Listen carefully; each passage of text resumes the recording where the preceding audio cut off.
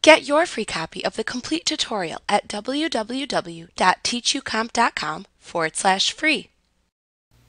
Sometimes businesses want to vary an item's price when selling the item to different customer types.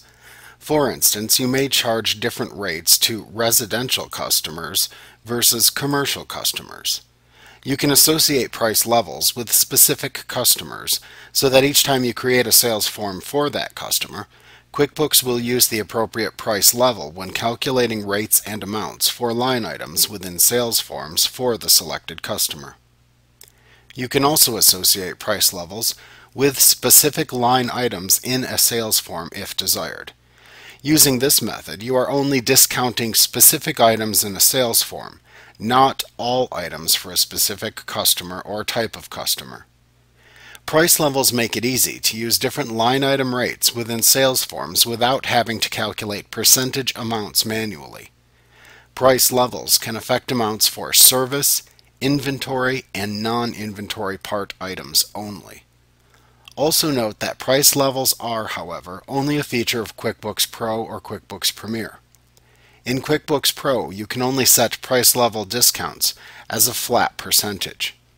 If using the QuickBooks Premier version, however, you can set price levels for various quantities of individual items if preferred. In this lesson, we will examine how to create basic price levels in QuickBooks Pro. To access and create price levels, you need to open the price level list. You can do this by selecting Lists and then choosing the Price Level List command from the menu bar to open the Price Level List window.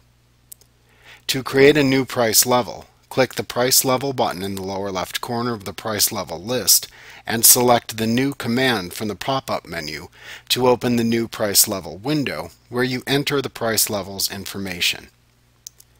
Enter a name for the new price level into the price level name text box.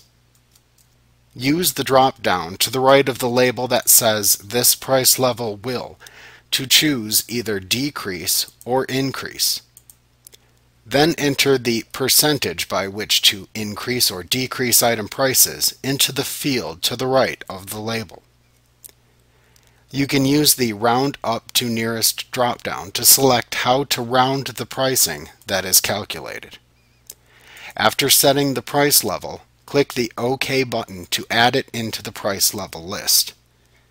You can select an entry made within the price level list and then click the Price Level button in the lower left corner to edit or delete your entries by selecting the desired command from the pop-up menu that appears. After creating the price levels, you can either assign them to specific customers in order to apply a selected price level to all future sales for that customer by default, or you can manually apply price levels to specific line items in sales forms as the need arises. You can apply a default price level to any customer when using either the Edit Customer or New Customer windows.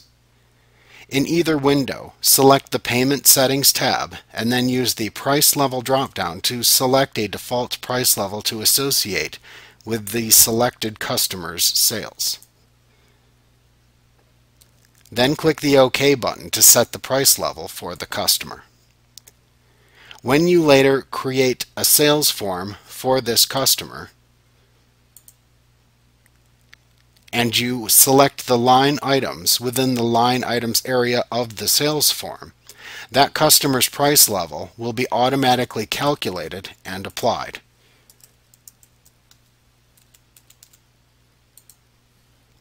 Now also notice that after you have created price levels, you can use the Rate drop-down that appears within the Rate column in the line item area in your sales forms to select a price level on a per line item basis if needed. This allows you to manually set a pricing level for selected items in a sales form. Like what you see? Pick up your free copy of the complete tutorial at www.teachucomp.com/free.